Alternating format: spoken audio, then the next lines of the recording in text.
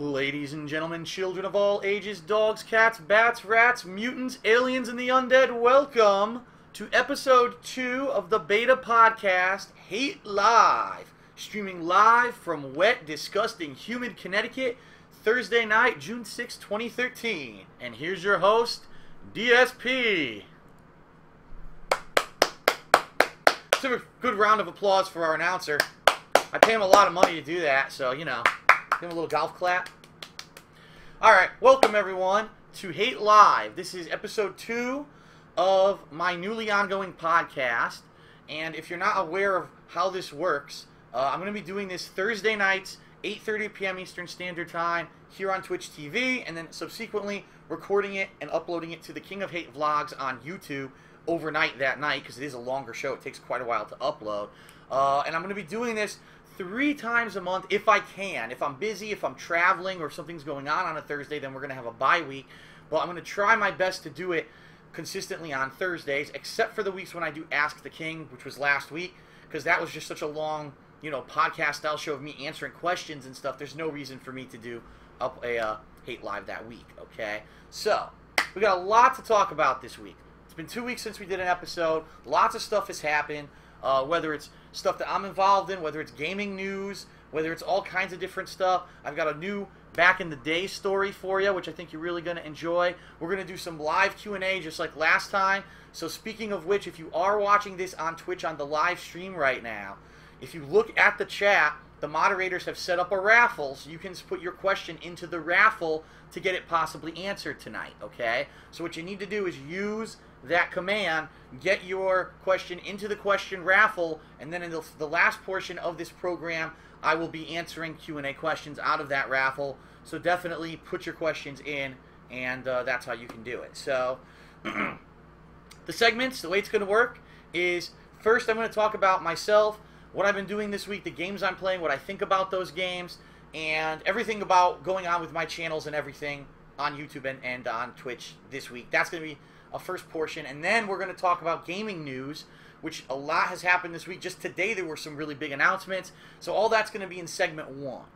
Then we're going to have a break. In segment 2, I'm going to come back and I'm going to do my Back in the Day with DSP story. Today it's going to be a really interesting one about my gaming origins. How did I actually get into video games? What was my first exposure to video games? What were, you know, what was some of the cool stuff about that? The stories, who was it that got me into it? What was my first console that I ever owned?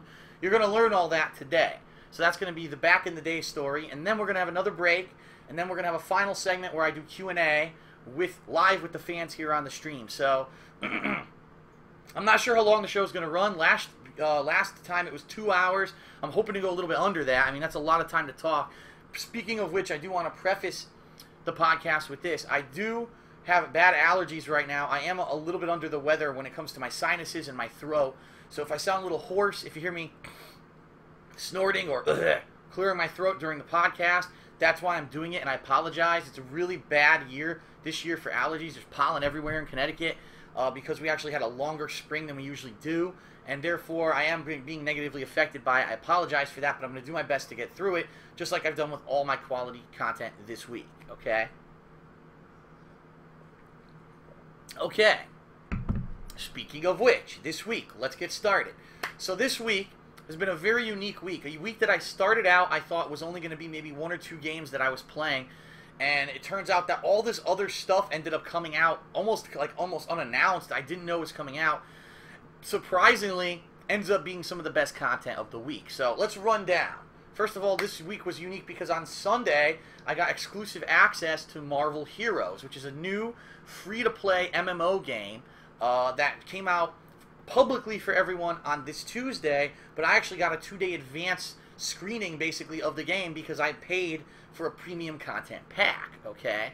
Now, I played the hell out of it that whole day. I had a marathon stream going, and basically what I've discerned about the game is Diablo with Marvel characters. It literally, like, it's just as addictive as the original Diablo and Diablo 2. Loot system very similar. There's a crafting system in there that's very interesting.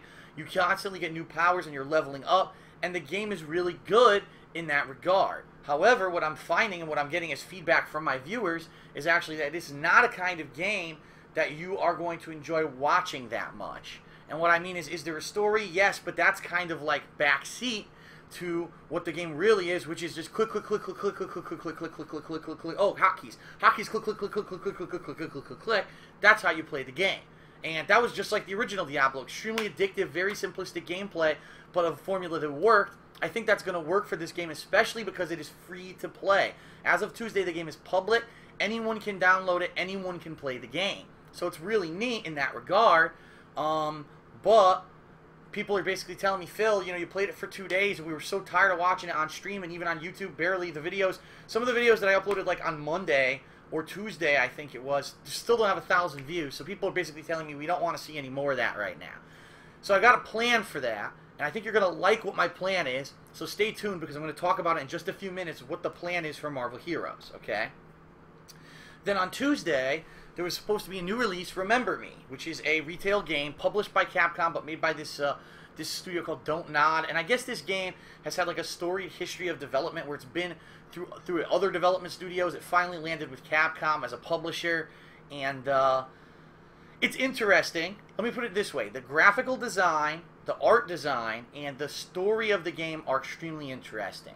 The gameplay, not so much. A lot of the gameplay is kind of combat that's repetitive. Now, there is some variety to it, and I am getting even more into the variety, unlocking stuff over the course of the game. But really, the core is platforming. It's very basic platforming that you've probably done in Uncharted and Assassin's Creed and 100 other games recently. So it's probably nothing unique in that regard. The game's not bad. The game's actually still pretty good. It's just, I don't know. It feels like, I don't know. It doesn't feel like it has its own identity. Let's put it that way. The story does. I feel like I could watch a movie of this game. But I don't know so far if the gameplay is really living up to that. But people are liking the streams. People are, you know, on YouTube, the playthrough's doing pretty decent. So thank you for that, and I'm going to continue that game, and we're going to talk about that in a second.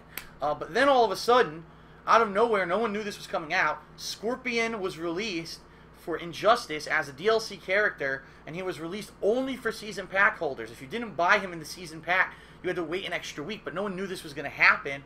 And so it was kind of a surprise. I did a surprise second stream with Scorpion. We went in the lab with him. We did his arcade mode, and then we jumped online and did some online gameplay with him. So, personally, I don't like the character. Personally, number one, I think he's out of place. I don't think he belongs in Mortal Kombat. He doesn't belong in Injustice. He does belong in Mortal Kombat.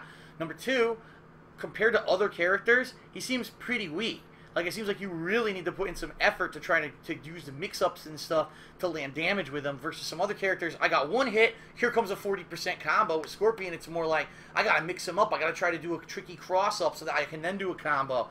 And he relies more on, like, limited setups or mix-ups of high-low that don't really turn into huge damage combos. I could be completely wrong, but playing him for one day, that was my impression. I was not pleased with Scorpion, but that footage is live on YouTube, and there's actually 8 more matches that are the last 8 matches that I'll be uploading tomorrow. So then, all of a sudden on Wednesday, another game comes out that I had no idea was coming out. It's called State of Decay. It's basically an open-world zombie survival horror game. I want you to picture it like this. Imagine Grand Theft Auto with zombies, like in the zombie apocalypse. That's pretty much what State of Decay is. Only it has unique strategy simulation elements mixed in, because if you die once, you die permanently. So you have to find other survivors, you have to recruit them and do things for them and gather resources so that they survive, and then you can eventually play as them, and they each have unique traits and things that you unlock. You look for guns, you're looking for food, you're looking for ammo, you're looking for all kinds of stuff. You have the ability to move your base around. There's lots of interesting story-based missions, and interestingly enough, you can fail the story-based missions, which I didn't know until today. When I failed a critical mission for not doing it quickly enough, and someone in my camp who was sick died because of it, I was like, whoa, I didn't know that was going to happen. So, really freaking interesting the way that this game works. The thing that gets me the most, it's an indie game on Xbox Live Arcade. And I was playing the game, and people were looking at it in the playthrough, and they're like, this is a retail game. Where can I get it? Where can I buy it? I got to go to the store right now. Like, you don't need to go to the store. If you have an Xbox, it's on Xbox Live. That's the only way you can get it right now. I don't know if they've announced that they're going to try to make it for other consoles or PC, but the game is really fucking good. So if you have not seen any of the streams or checked out the playthrough yet, I urge that you do. and the gameplay is only going to get better over the next several times that I play it. I get the feeling because the game's really actually starting to pick up. So I'm really pleased with that, and I can't wait to play the game again. The one thing this week that I have not had a chance to do yet is play Grid 2. And this was a racing game that I was playing last week alongside the other new release, and I like the game a lot. Don't get me wrong, I do like Grid 2 a lot. It's just that it's a racing game, and I haven't had time because there's all these new releases that I'm playing and I'm spending my time on. So the way that it's going to work is this. Let me give you an idea now of the schedule and what to expect in the next few days, okay? Basically, tomorrow I am going to be doing one live stream only of gameplay that's a current playthrough, meaning I'm going to be doing Remember Me as my first stream in the afternoon, and I don't know how far I am into the game, but I need to get a chunk of gameplay done because obviously I need to start going on these games and see if I can get near the end of them. And then my second stream tomorrow night is going to be Demon Souls. So for those of you who've been waiting, you know, weekly I play Demon Souls. Friday is the day this week, Demon Souls, Friday night, okay? Saturday, I'm going to be doing a combination. I'm probably going to be doing a stream of State of Decay during the day, and my second stream will probably be Remember Me if I haven't beaten it tomorrow, which I don't think I will. If I did beat it, I'll start Grid 2 again, okay? So that's the schedule for the next 2 days, just so everybody knows. Now, huge change this week. Huge thing. We've never done this before. Doing it for the first time, trying to see if we can make it happen. We are going to be doing stuff with John Rambo, but he's not going to be in-house. And let me explain what I mean. John actually texted me today, and he said, well, Phil, when we do our co-op this week, what do you want to do? And I said, well, we could do some more SGC training, but technically we've done that for 2 weeks now. Maybe we take a break from that for a week. You know, I don't really know what other games, like we've been playing Battle Block Theater, but I think the momentum on that has kind of died. I'm not sure. He says, well, why don't we play Marvel Heroes? He really likes Marvel Heroes, by the way. He's been playing it. He hasn't had a chance to play it that much. He's basically played it exactly as much as me this week, but for what he's played, he's really liked the game. So I said, okay, we can do that, but how can we logistically make it happen? Because it's a PC game. It's not something we can sit here and play two-player co-op on one TV. So we're thinking about it, and I belch, and we're thinking about it, and we're like, well, first of all, logistically, could John get his PC here, physically? And John said, you know what, Phil, I don't want to chance it. I don't want to chance unhooking it, bringing it in the car, and whatever, we hook it up and something happens. I said, okay, I perfectly understand that. I've had more than my share of computer problems over stupid shit. I don't want to risk him damaging his computer, especially because he only has the one, and if something goes wrong, now he can't do the show, now he can't work on Schnozman a Hole Punch. It would be a fucking disaster. So I told him, all right, don't worry about that. So let's think of other options. I said, well, could he play from my PC in the other room? I thought about it. I said, no, he couldn't, because that's on wireless internet, and to have me playing on a wired internet and streaming on wired internet, and then him trying to play on wireless internet, I guarantee you it's not going to work. It's going to be too flaky. So that was out, and there's no way, I don't have a long enough cable to run into that room to actually have him play over there, okay? So then he said, all right, well, what about the laptop? The laptop right now that I have in front of me for streaming, okay, that I use for streaming and other stuff, could that run the game? And I looked at it, I said, it could probably run the game. It does have an NVIDIA Optimus, whatever the fuck they call it now, graphics card inside of it, and it is a Intel Core i7, pretty good fast processor, and it has 8 gigs of RAM. But I don't know. I don't know how realistically it's going to work, and if it would work properly. I haven't installed the game on there. I haven't tried it, and you know, I don't know realistically if I could get it to work on the laptop. And then I thought to myself, do I even want to install a game on here? Because this is a laptop that I need on a daily basis. I have to have this functioning in order to do live streaming. I said, do I really want to fuck around installing shit on it now? And I said to myself, you know what? I'm probably not. Let's not take the chance. And then finally we came to the conclusion, the only way we're going to make this happen is to play it over the internet, not in person. For PC games, it's just not viable right now to be doing co-op in person like that. So what we decided to do is we are on Sunday going to be doing a marathon stream of us live streaming Marvel Heroes continuing on. So John Rambo is apparently only like not even a full mission ahead of me in the game. So we're going to be picking up from where my playthrough left off, and so my playthrough of Marvel Heroes is going to become co-op halfway through, which is pretty neat. And from what I'm hearing, John has a few people who've been playing the game that he's going to invite, and we're going to have a big party, and we're going to try to take on the rest of the game together, which could be really awesome, okay?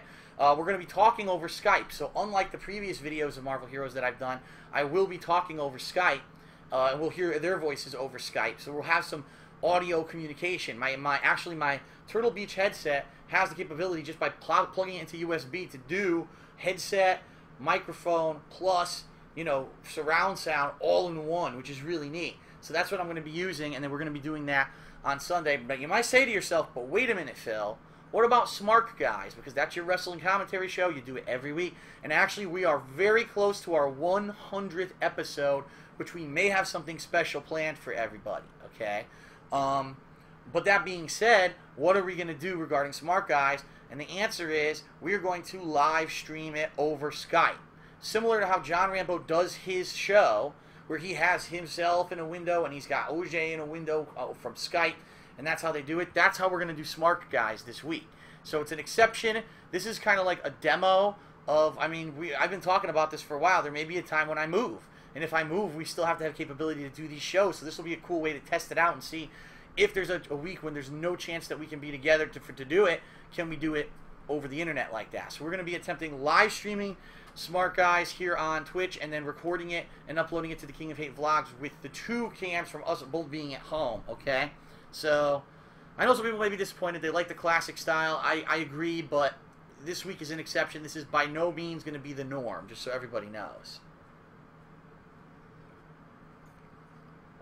Alright, so that's going to be Sunday. And that's cool too, because I've never done the Skype thing, and I'm going to be doing it for the first time. So maybe I'll learn the ropes of how to do Skype in a podcast, and then for future podcasts of here, I can have guests and stuff. Because right now I have no clue how to fucking do it, okay? Alright, so that's the plan for Sunday. And then Monday is the beginning of E3 week. And this week is going to be huge for a number of reasons. Number one, E3 this year is probably going to be one of the most important E3s in the past 6 to 7 years. And the reason I say that is you're going to have the unveiling and the public display and hopefully demo of both the PlayStation 4 and the Xbox One. And we're going to see them head to head. We're going to see what these guys can do in their press conferences to bowl us over, because I think there's a lot of uncertainty and a lot of questions and things left over from the initial announcement press conferences that a lot of people are looking for answers to. E3 is going to be that time, okay? So let's see what happens. There's going to be a huge E3 for that because of that. We're going to get to see all the launch titles for these consoles. We're going to get to see what's in the works for these consoles. And it's going to be a huge freaking year. That being said, what I'm going to do is cover E3. Which I mean, I'm probably going to do once a day, maybe Monday, Tuesday, Wednesday, even Thursday. I'm probably going to be doing a podcast / vlog video where I talk about my honest feelings about what came out that day regarding E3. And I'm going to have it both here on Twitch and also going to upload it to my King of Hate Vlogs channel. Or, what I'm even thinking of, I may even just upload it to DSP Gaming so that way it gets even more exposure. Now, I do want to disclose something ahead of time because undoubtedly people are going to catch on to it. There is a program going on right now with Machinima Partners that we get an incentive to do E3 coverage videos. We actually get a boost in payment for views on those videos. So I want to fully disclose ahead of time, way before probably anyone else is even talking about it, that I am going to be doing E3 coverage, and I was going to be doing it anyway, because if you actually take a look at the videos that I've done about the Xbox One and stuff like that, those have the hugest views on them. So there's no reason for me not to cover E3 fully every day and be the source of information and also discussion for these things every day on a daily basis. But I do want to let everyone know, yeah, I am getting a little bit extra, something extra out of it. I'm not trying to be sneaky, and I'm not only covering E3 because I'm getting something out of it. Last year I was at E3. Unfortunately, this year there was no opportunity to attend, but I'm going to be doing my best coverage available from home, and hopefully it goes well, okay? So that's going to be all next week, and of course then we're leading into The Last of Us coming out later next week. We'll talk about that next week when I actually do the podcast and that kind of stuff. We'll talk a little bit about leading into the Last of Us. Right now, I don't even know, I don't know the details. I don't even know if GameStop's doing a midnight release for it. I was actually told that typically in the summer they don't do midnight releases, so I don't know what's going to happen with that, but I'll have more info for you next week, okay? So that's the schedule for this week, jam-packed with content, new games, all kinds of fun stuff going on. I'm excited. And I cannot wait to continue this week. It's been a good week so far for gaming anyway, for gameplay and gaming. Okay. So now that we've covered all that, let's very briefly, well, not briefly, but let's talk about gaming news this week, and then we're going to talk about SGC coming up. In fact, you know what? Let's just talk about SGC now and get it out of the way. I'm going to be mentioning this in every vlog video that I do and every stream that I do. But SGC is Screw Attack Gaming Convention. It's a convention being held in Dallas from June 21st through 23rd of 2013. It's a convention that myself, my girlfriend Panda Lee, John Rambo, OJ's girlfriend Carol Ann are all going to be attending. We are guests. We have a panel at this event. And it's going to be a blast. It's by gamers, for gamers. It's run by gamers. It's not one of these big corporate events like E3 where all this is booths and publishers trying to shove tripe down your throat about their games. No, it's going to be a lot of fun. There's going to be a game room with arcade games, a game room with all kinds of console games. There's going to be all kinds of competitive gaming going on. There's going to be a vendor area with hundreds of vendors like are lined up for this thing at this point, which is crazy. There's going to be panels outside of mine. There's going to be other panels, live events, concerts. The Iron Man of Gaming is going to be going on, which is a competition that I'm participating in and I practiced for the past 2 weeks. You can check out those training videos on my gaming channel, DSP Gaming, if you haven't seen them yet. They're freaking hilarious. They're with myself and John, basically effing up every 10 seconds, trying to play these classic games, and it's pretty funny, so definitely check those out. But anyway, Screw Tech Gaming Convention is going to be a blast. And we want as many people as possible to come out and hang out with us. So, sgconvention.com is the website if you want to check out details. However, I do want to warn you, you need to register soon because the pre-registration, from what I'm to understand, is closing like shortly.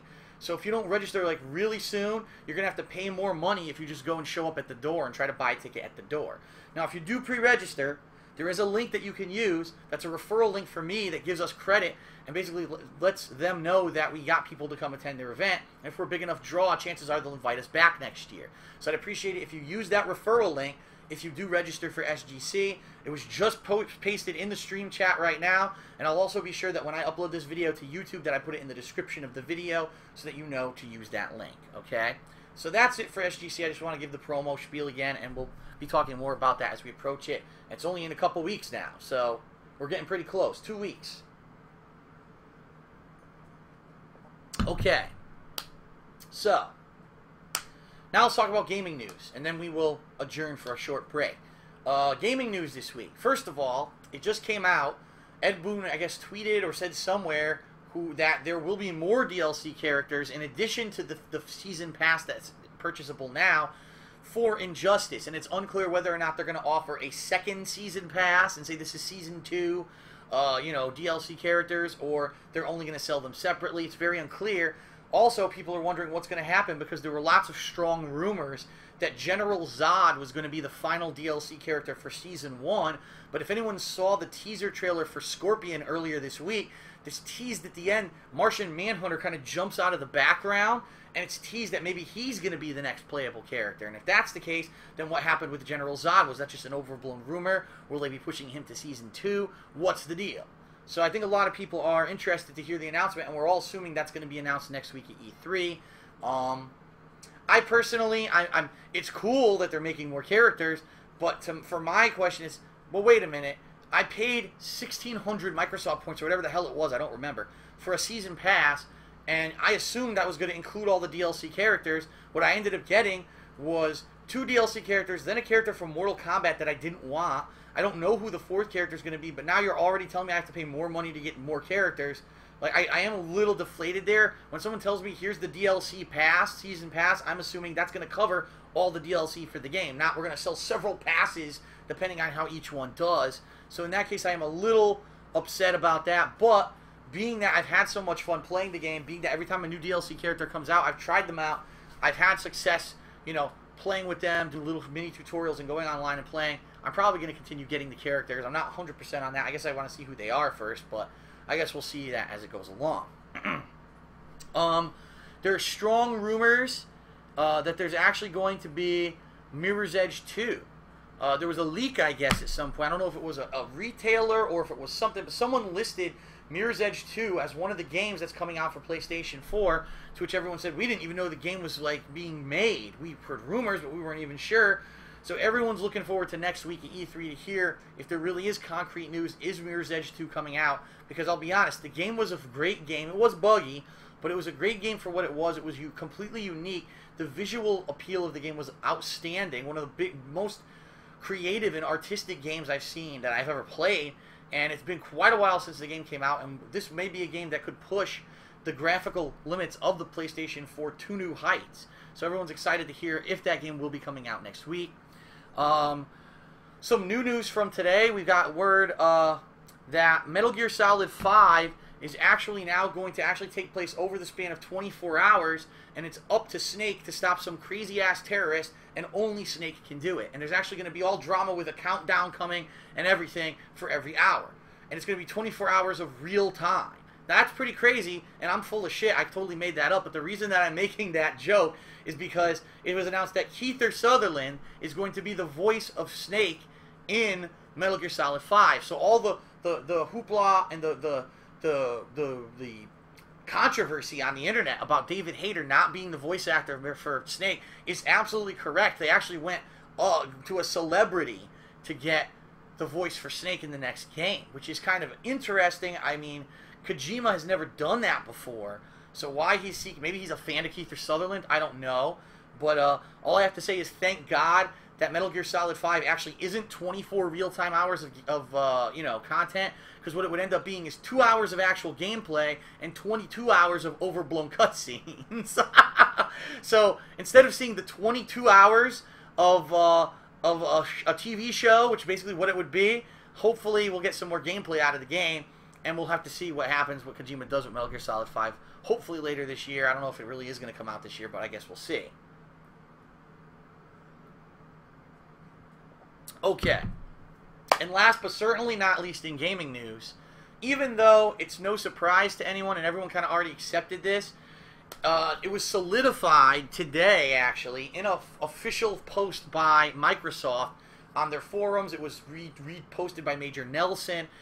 More information regarding the Xbox One, because all these questions and this controversy happened after the press conference that they held 2 weeks ago. It was the big reveal press conference for Xbox One, but they only talked about weird capabilities that gamers don't care about, like it's a TV, it can run your cable and you can fucking do Skype on it. Everyone's like, I don't give a shit.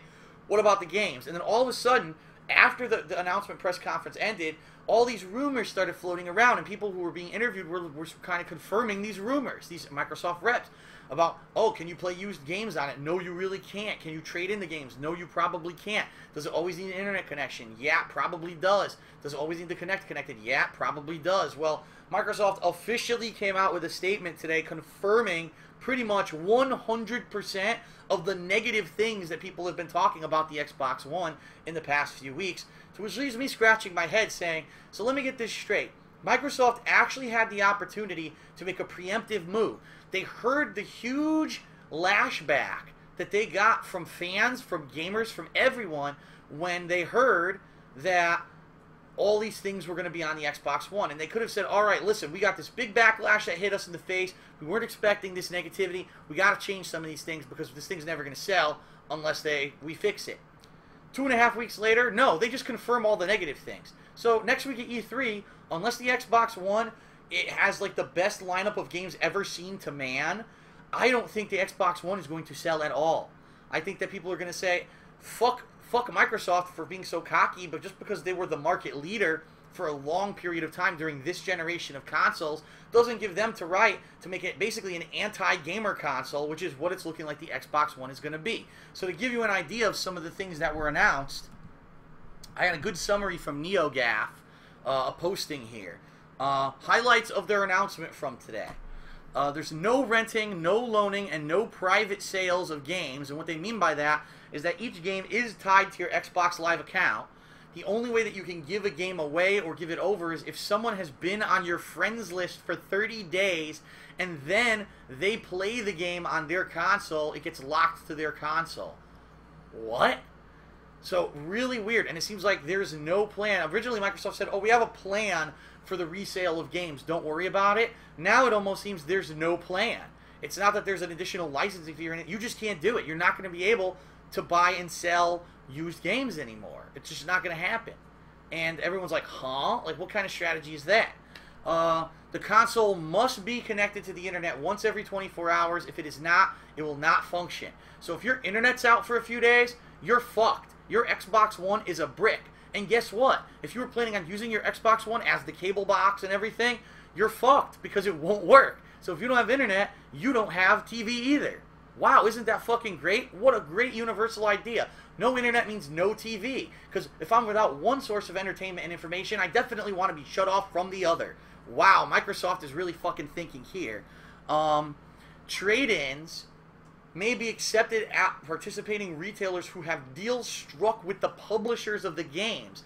But if this copy and license protections is exactly what Microsoft is saying it is, I don't see how trade-ins could even work, again, unless there's some additional license that you pay. And if you do, it's rumored that it's going to be the full price of the game, in which case, why the fuck wouldn't you just buy the new game instead of the used copy of the game?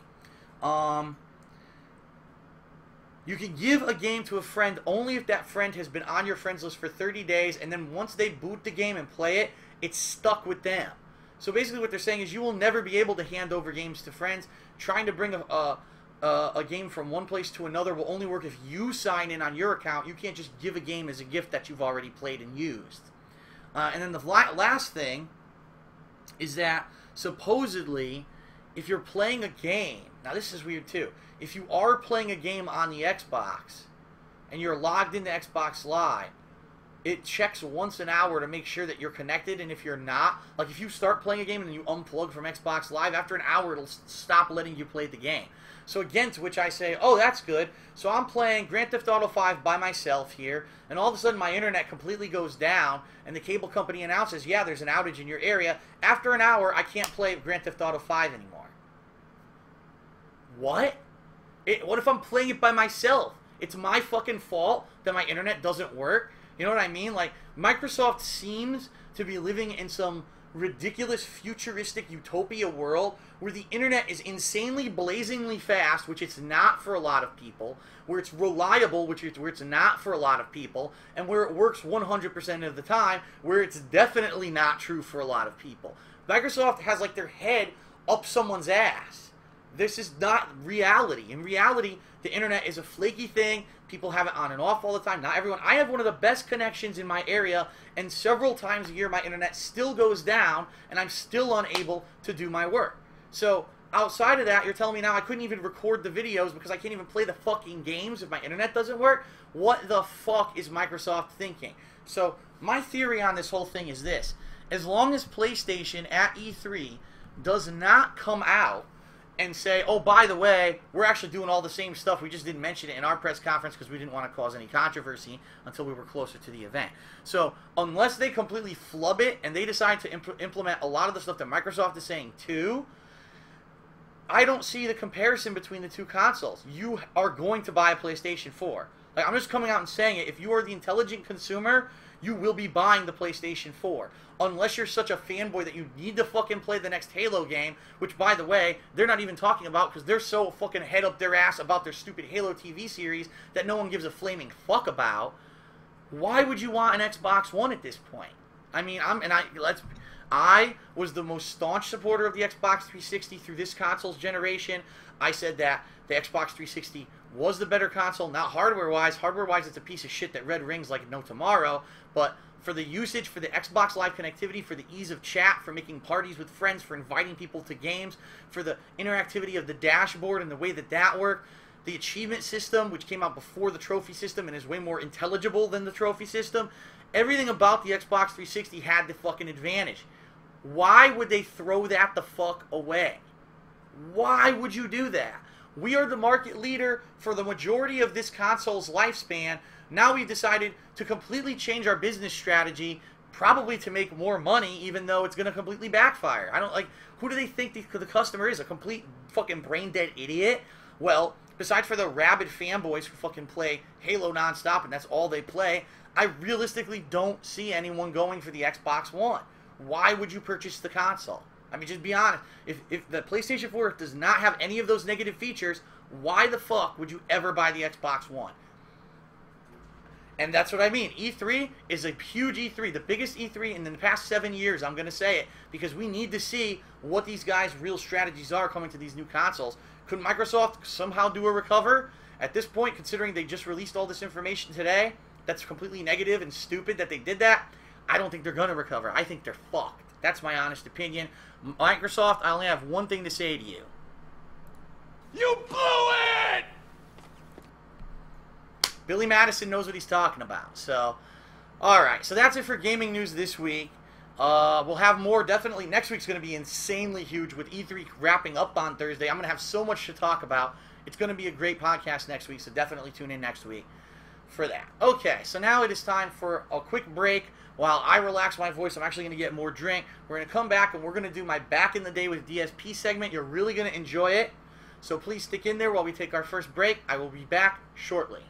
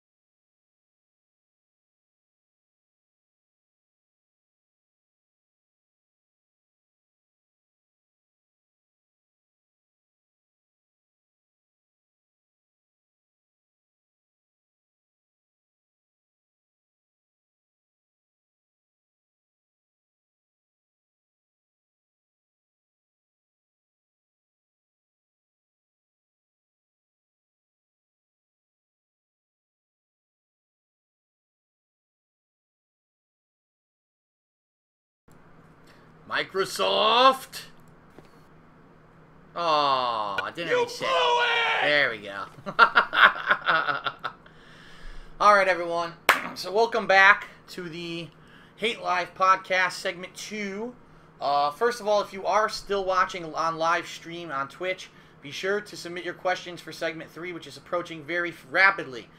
Use the raffle system in the chat to submit your questions, as I will be picking your questions via raffle to answer in the Q&A session in section 3. Okay, so we are now going to do episode 2 of Back in the Day with DSP, where we reminisce about my gaming past, different things growing up, and so on and so forth. And today, I decided to go back to the roots, the very beginning, the actual spark that started it all, the thing that got me involved with video games from the very first shot. And a lot of people ask me, you know, Phil, how did you ever get into gaming? Are you a longtime fan of games, or did you just get into it because of competitive Street Fighter? And I think the actual answer to the question is pretty interesting. Well, when I was a kid, I used to, every Sunday morning, walk to the local news corner store, kind of convenience store deal with my father. It was called News Plus. It was right on East Main Street of Bridgeport, Connecticut. And it was about 2 blocks away, 2-block walk. And we'd get up early every Sunday morning. We'd walk over there. And my dad would pick up the newspaper. Sometimes he'd get some milk or eggs or whatever we needed for that weekend. And they would always have an arcade machine in there. And it was various things over the years. I played Ninja Gaiden. I played, there was this thing, pigskin football or something like that. But it was a game where you actually played as violent Vikings who like punched each other and ripped each other's limbs off during a football game. I played Contra.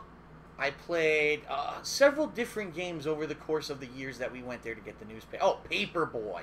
Paperboy was flipping huge at the time. That game, people were like, loved Paperboy, so I would play it every time I went there. But that was my only real exposure to video games. I didn't even know, when I was a younger kid, that there were like gaming consoles or anything like that. I hadn't been exposed to that. And actually, it's funny, because when I was coming of age to play video games, was actually the end of an era. There had previously been this era of arcade video games. We're talking about the real blip and bloopers, like Pac-Man and Galaga, and the things that used vector graphics that look like shit stencils today.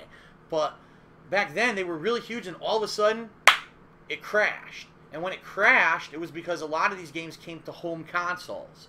And we're talking the Atari, the Commodore 64, the Odyssey, those kind of, ColecoVision, had these versions of the games for the home, so people stopped going to arcades.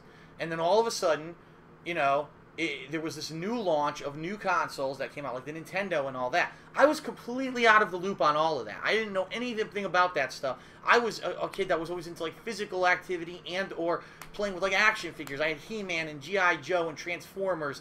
Those were the biggest things when I was a kid. Video games were like little down here, and toys and shit were still way the hell up here. Well, I remember one day I went over to visit my uncle's house. We went there for a holiday or whatever.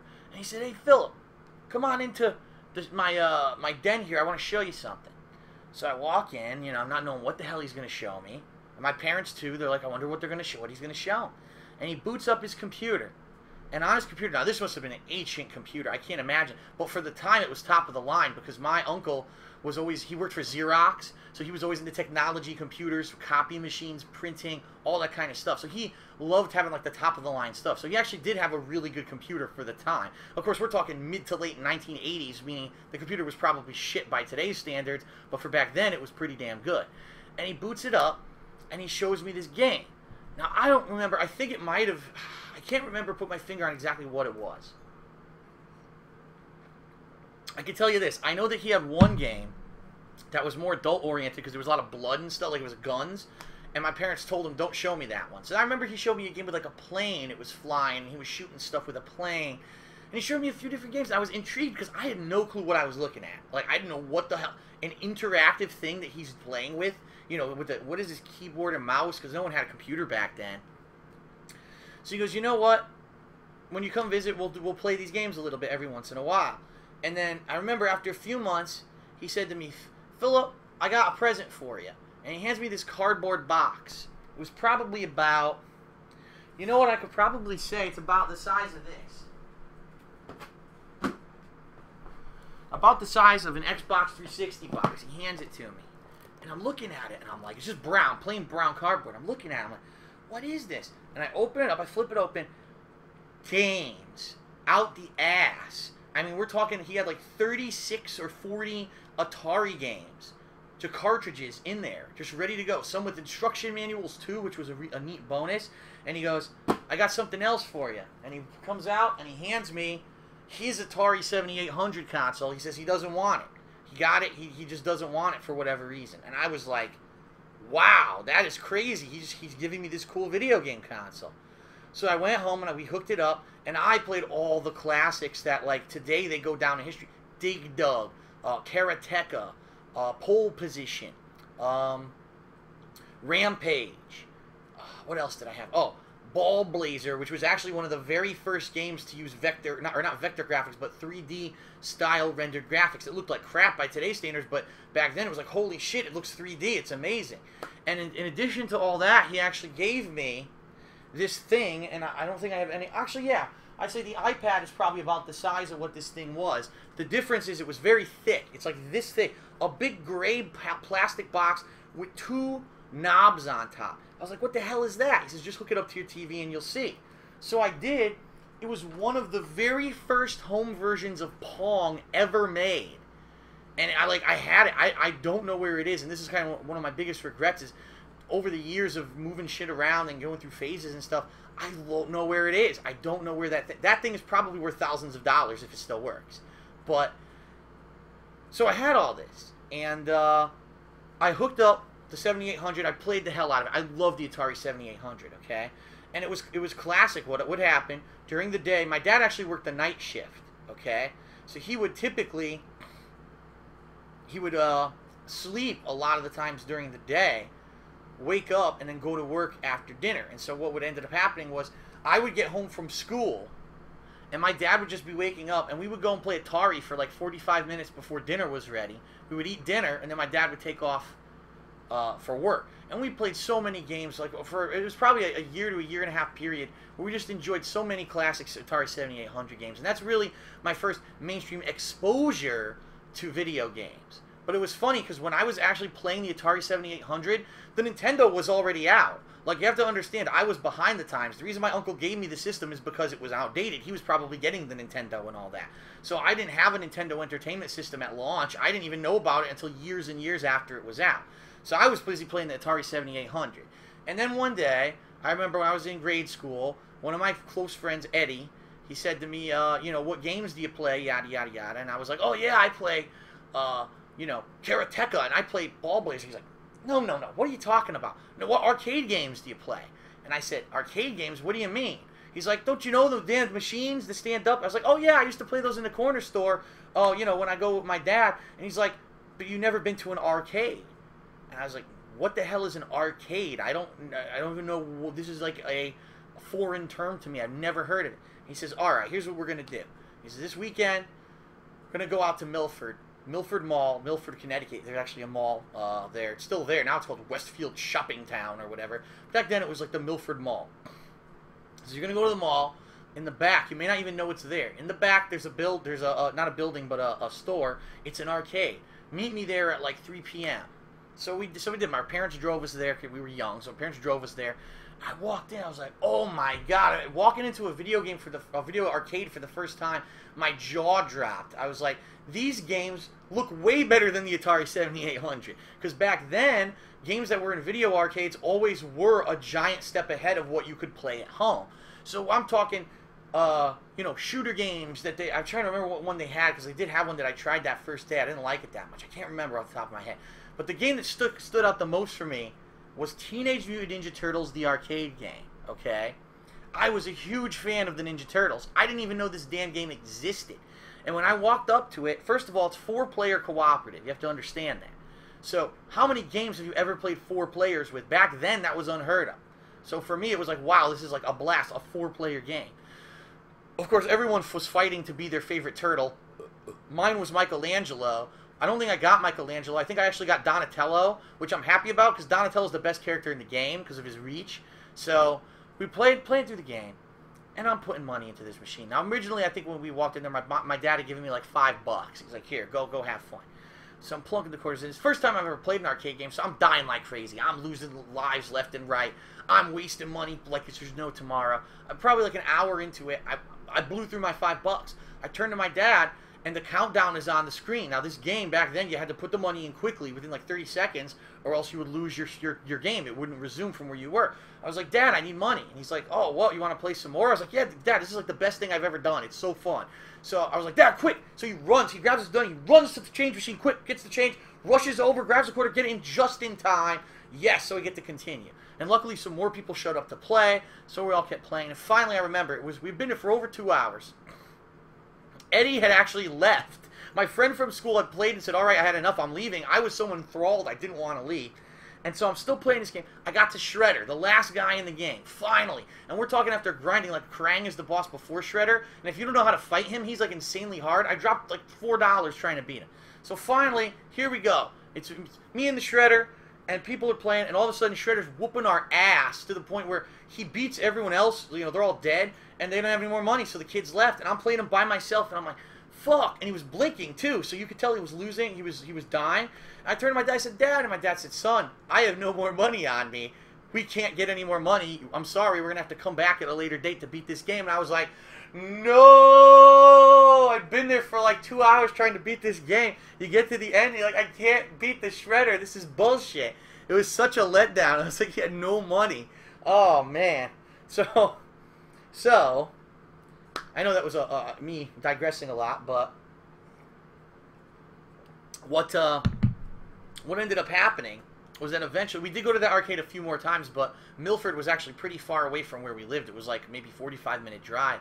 So we actually found there was a local arcade that was called Spanky's, and it was in our own city. We didn't even know about this. So we went there, and that was kind of became my local arcade until that actually moved from that location to like one street over and renamed themselves Crazy 8 Arcade. And that was my hometown arcade for the majority of my life. I'd say up until probably the year 2000 to 2001, when finally that arcade started to go on the decline and I started going elsewhere looking for competition. So that is how my consistent arcade gaming presence actually started. Now you may be saying to yourself, but wait a minute, it doesn't explain the whole story, because right now you're so into home video games. How is it that if you stopped playing your Atari 7800 and was going to arcades to play games, where did consoles come into play? Where did you pick up on that? Well, that is a very good question. As I said, I was behind the times. I didn't have an NES, so I didn't know about Mario. I didn't know about Zelda. I didn't know about any of these classic games that today are like the hugest franchises there are. I knew nothing about them. So one day, I remember, we went to my godfather's house, and my godfather has 3 younger daughters, and my godfather's an engineer. He's been an engineer his whole life. He makes a ridiculous amount of money. He's basically rich. Say it that way. And he has a really huge house. He has a big yard, pool, you know, all the 9 yards. And he always seemed to get them like the technological stuff early, and they were like the early adopters because they always begged him for it, and he always gave in and spoiled them. So he got his daughters a Nintendo Entertainment System, and one day we were over there for some family get-together. It must have been someone's birthday or something going on. So we were all over there, and they were playing it. I remember it was a hot summer day. Hot. Because normally I wouldn't even pay attention to what the girls were doing. I'd be outside playing, but it was a hot fucking day. And no, everyone was inside with the AC on because it was so damn hot outside. And so I walked into the living room, and they're sitting there playing. And of all games to show me, of all things to give me, like, the bug that I need to play console video games, they're playing Super Mario Bros. 3. Now, if you want to talk about definitively one of the best games when you actually compare it to everything else in its era, like, on a page, Super Mario Bros. 3 is probably one of the best games, if not the best game ever made. And I'm not exaggerating. I mean, for people who lived in that era, that game was like the epitome of everything gamers wanted in a game. You had amazing graphics. You had a great soundtrack. You had engrossing, very well-controlled gameplay. You had a wide variety of gameplay. That was the game where they added in all these new power-ups and all these new Easter eggs, the flying, finding secrets, and all this kind of shit. The game was just, it blew my fucking mind when I saw it. I was like, why doesn't my Atari look like that? Like, my Atari doesn't have anything like that on it. And then they were like, yeah, your Atari's like, you know, completely 2 generations outdated, dummy. You're playing, you know, the last generation of stuff. You need to get in the know. After that, that was it. I was like, that's it. I gotta get. So I got the NES way late. It was kind of funny because when I got the NES, it came with Super Mario Brothers 1. And I remember when I bought it, I also got Super Mario Brothers 3. So I had part 1 and part 3 and didn't have part 2 And then eventually later on I got part 2 and I loved it, but I was like, what the fuck is this? This isn't Super Mario. And then come to find out Super Mario Brothers 2 isn't Super Mario. It's actually Doki Doki Panic, and they just put a skin over it in the United States and sold it as Super Mario 2 in the United States because they were afraid that American audiences wouldn't like the difficulty of the real Super Mario Brothers 2 that came out in Japan, which is a pretty funny story. So, after that, I had the gaming bug, but it's funny because I got the Nintendo system so late into its life cycle. I mean, we're talking Super Mario Brothers 3. That was the last Mario game on the Nintendo Entertainment System. I only had it for about a year. And during that year, I played a lot of games. I mean, I remember playing Final Fantasy, Dragon Quest, Mega Man. Mega Man was huge on the NES. I remember. It was so fun to play all the Mega Man games on the NES. I played 2, 3, and 4. I actually played on the NES during the course of its lifespan, and I loved those fucking games. They were so good. Contra I had, and then I had some real fucking stinkers. Like, I had this game called Abadox, which is the weirdest fucking shmup that I've ever played in my life. It's just a weird game. It's like disgusting, deformed body parts and things coming out of walls, and you're this little space dude floating, shooting, and it's hard as fuck, too. It's real hard. If you don't have cheat codes, that game is hard as hell. And I remember one day, I had a choice between, I think it was Mega Man 4 and Abadox. And these two games, I only had enough money for one. I was looking at them, and I'm like, I'm going to get one. Which do I get? I'm going to get Abadox.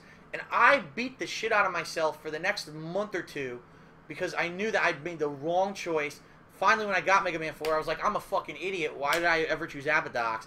And then it actually turns up that, like I said, it was near the end of the console's life cycle. So actually, a lot of the Nintendo classics, I never played the original. So for example, I never played The Legend of Zelda, nor the sequel. I never played them because they were just games that got passed over because I got the console too late. The big console for me that really solidified myself as a gamer was the Super Nintendo, because the Super Nintendo just had everything. It had superior graphics and sound to the Sega Genesis, which was really the only other competition at the time. It was getting all the ports of the latest arcade hits, including, and I know that this is a different story that we'll talk about one day, but Street Fighter 2. They were the console that exclusively got Street Fighter 2 first. It was later that the Genesis got it, and the Genesis version was actually far inferior to the Super Nintendo version. So when you got the Super Nintendo, you knew you had the best piece of technology, you knew you had the first-party titles that were outstanding, plus all the third-party developers were developing like crazy for the system. Like, that was the heyday, the golden era for Nintendo. And I'll be honest, ever since the Super NES, Nintendo has been going downhill. They've just, after that, they were the dominating force. Think about it, Nintendo Power was one of the top magazines in the country. Everyone was Nintendo, Nintendo, Nintendo, and it was actually at this time, this iconic end of the NES, Super Nintendo era, that whenever you talked about video games, you wouldn't call them video games, you'd call them Nintendo games, because that was the thing. People knew it. Nintendo was the brand of video games. There were competitors. There was Sega. There was the TurboGrafx 16. There were other systems out there, but when you thought video games, you thought Nintendo, and that was the association you made when you were a kid growing up in this era. So the Super Nintendo really cinched it, and of course, you're talking classic games like Super Mario World, Legend of Zelda: Link to the Past, which is one of the best games ever made. I'd say Legend of Zelda: Link to the Past and Super Mario Brothers 3 by far, if you look at that whole era of games, two of the most biggest masterpiece games ever made. Chrono Trigger, holy fuck. Final Fantasy 4 and 6, which really was 2 and 3 in the United States. Amazing games, like.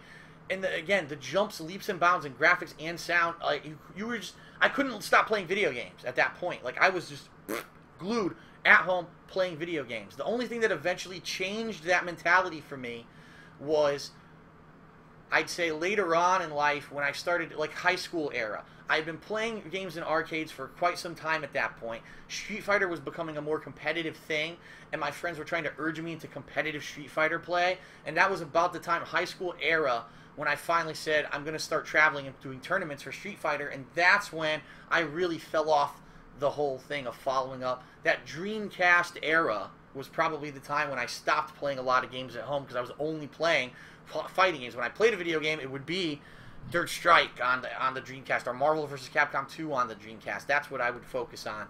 And that's a story for another time, a whole other time, because it's a whole other subject, and I've got plenty of stuff to talk about that when we get to it. Okay, so I hope you enjoyed this segment of Back in the Day. I hope that it was interesting to you and answered a lot of your questions about my gaming past. And next time I'll have another really interesting story for you. Trust me, I've got hundreds of them, and you're going to want to hear most of these. Okay, so that's it for this segment. I am now going to take a short break. If you're watching this on YouTube, feel free to just fast forward to the next segment. If you're watching this on Twitch, please stick in there for a quick break, just a few minutes. We'll be back, and I'm going to do open Q&A with the stream chat. So everyone, this is your last chance. Please submit your questions via the raffle system in the stream chat. When I come back, I'll be randomly drawing questions, and we'll go from there. So thanks, everyone, and I'll be back for the final segment of the podcast in just a few short minutes, so hang in there. And most importantly, You blew it! don't blow it.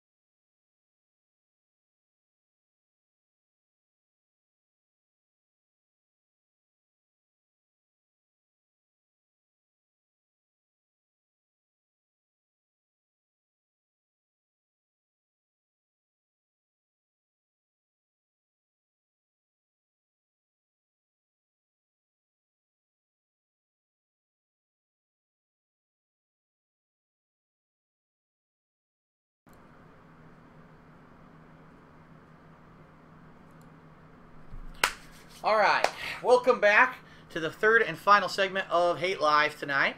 We are now going to be taking live questions from the raffle in the stream chat, but what I want to say... Oh, I'm about to explode. Drink too much water.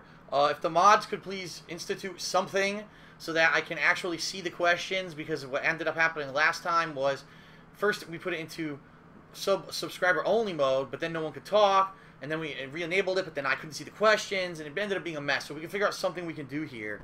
Alright, so we did subscriber only mode temporarily just so I could see some questions. I'll see a question, I'll answer it, and then we'll keep changing it back and forth, I guess. Alright, so now how do I do this? We do raffle, and what is it, pick?